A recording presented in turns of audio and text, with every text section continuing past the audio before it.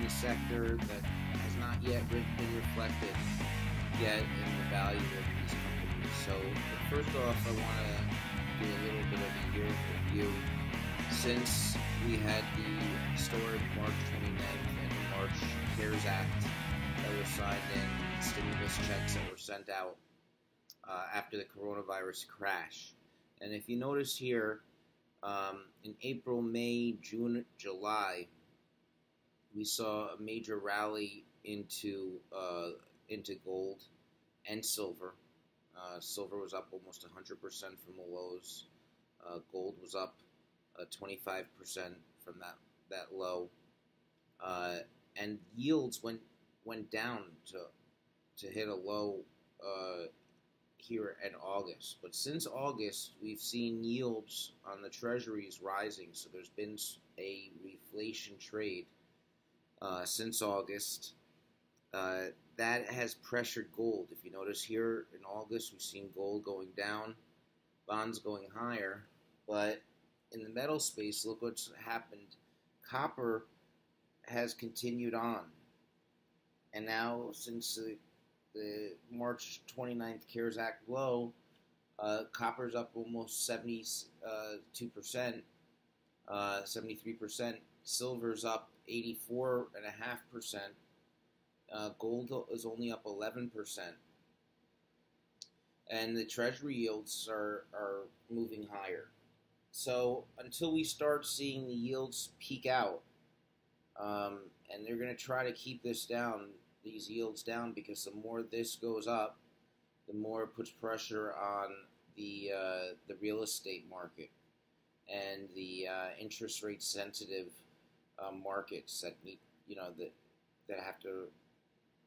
that are in debt. So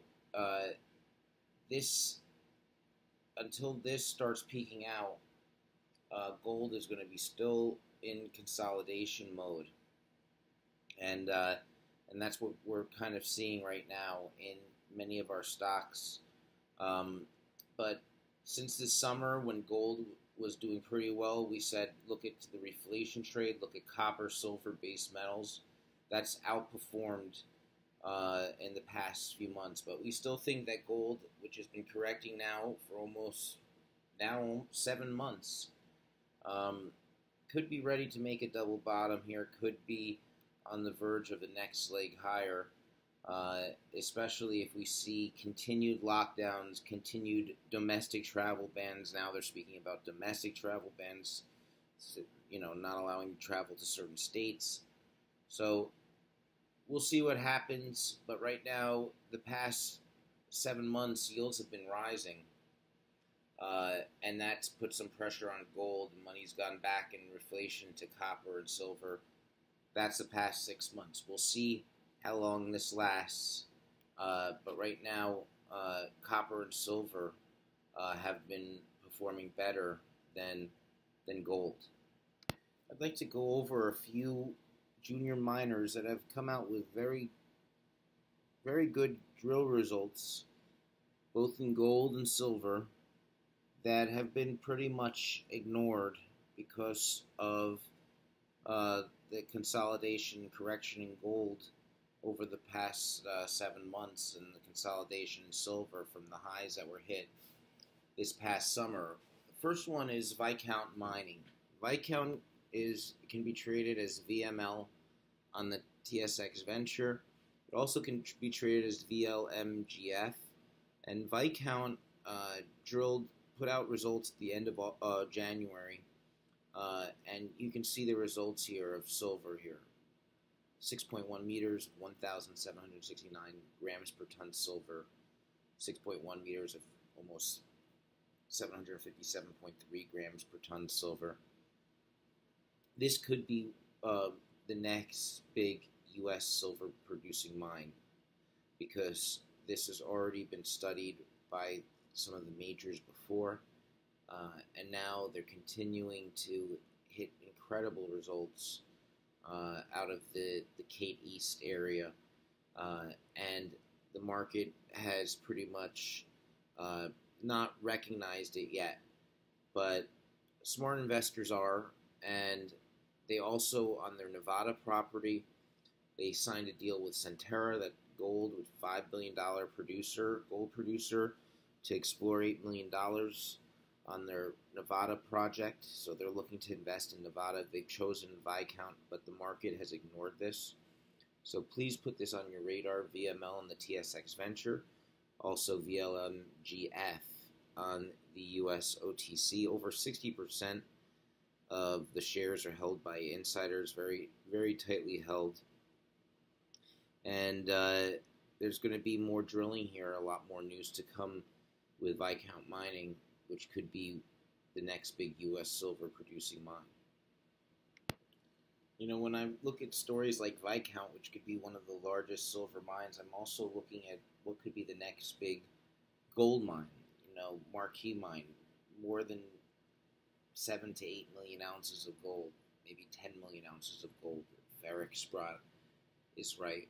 Well, this week, Free Gold Ventures, which investors have been waiting for a long time, you know, remember there's been a lot of the drill assays have taken a while to get some of these results back, especially, you know, during the COVID, there's not a lot of workers and it's hard to get the assays back on time, but we're finally beginning to get drill results back. Free Gold intercepted 2.67 grams per ton over 93.6 meters. This is very good, and this includes a high grade within it. So we're beginning to get that high grade again that we haven't seen since last May when the stock skyrocketed. Remember, there's now 4 drill rigs turning. The 2 holes here were approximately 500 meters apart, so this could be pretty big. So the 2021 drilling program is currently underway with 3 drill rigs, and the crew for the 4th drill rig is slated to arrive imminently. So look at the high grade here, and this is known to be a big system here, and now they're beginning to find the high grade. Last year, in May 2020, they returned that 188 meters of 3.69 grams per ton gold. This really is what got the market going here. So 188 meters of 3.69, 93.6 of 2.67. So not as good as the May result, but we're getting there, and there's 4 drill rigs turning, and they're continuing to hit. And they're beginning to find the higher grade component. And they're just beginning to start telling the story. You can get more information. You can call this CEO, 604-662-7307. You can also email her at jkw@freegoldventures.com. But again, some of the top results in the junior mining sector, but have been quite ignored. Right here in the USA, Fairbanks District, right near the Kinross mine and the producing Pogo mine for Northern Star, some of the 2 best top U.S. gold mines. And now the Free Gold Ventures team, led by Alvin Jackson and Christina Walcott, are hitting the higher grade component of this huge low grade system, the higher grade feeder of this huge low grade system. So quite exciting. 4 drill rigs turning. Hopefully this is just the start of news beginning to trickle in here. One story that I've been highlighting for a couple of years now is Roscan Gold, which can be traded as ROS on the TSX Venture and as RCGCF. They came out with results in January, 30 meters at 2.96 grams per ton. This starts from surface. So you're getting good high grade, thick at surface. Very good results coming from Roscan. The chairman, Sam Jonah, just bought a significant amount of shares.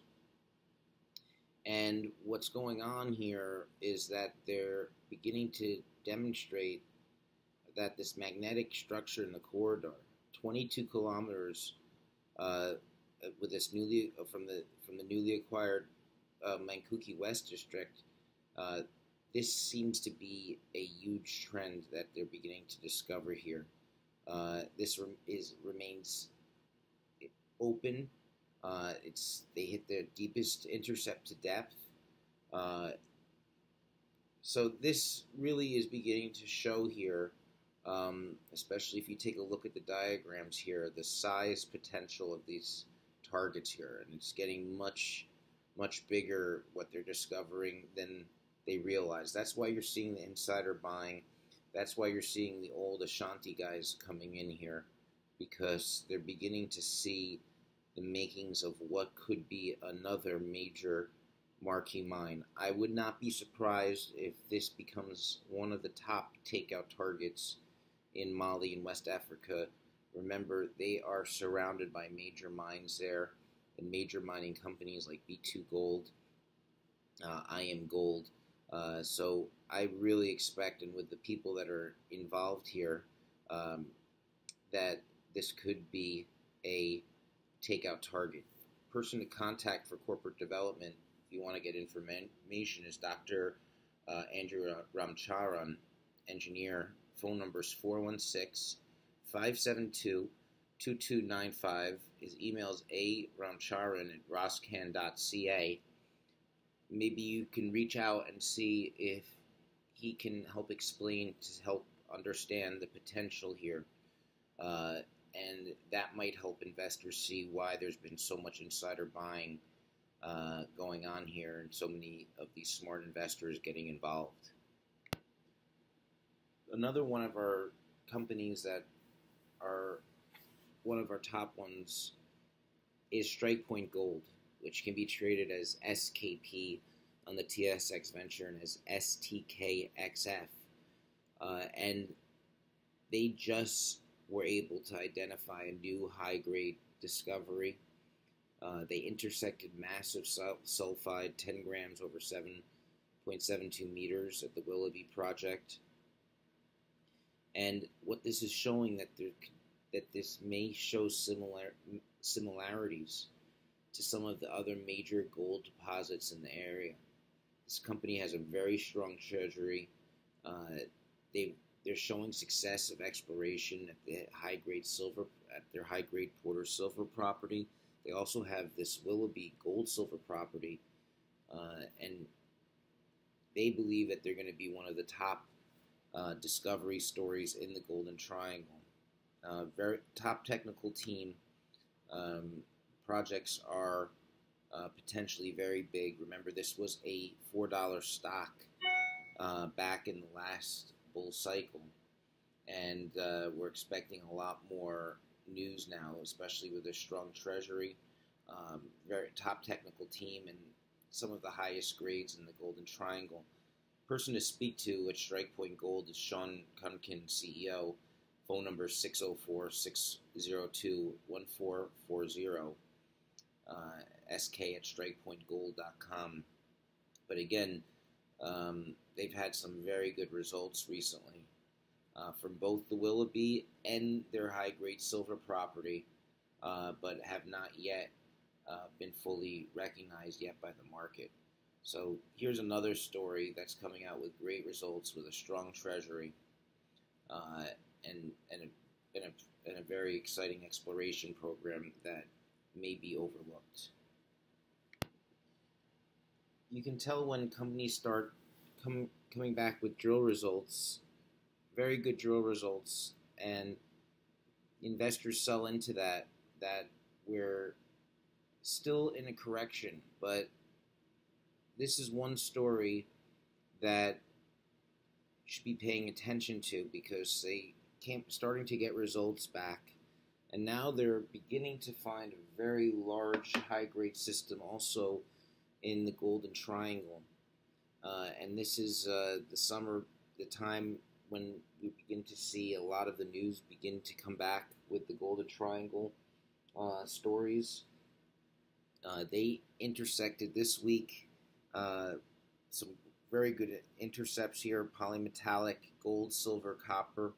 But more, they are seeing a large-scale gold-copper porphyry system, and this is right between in the heart of the major mines like Seabridge is around there, Brucejack, and most of the focus has been on the near surface high grade gold, and which is great, and they're continuing to find that. But now they're beginning to find much larger scale systems that indicate that there may be much bigger systems at depth.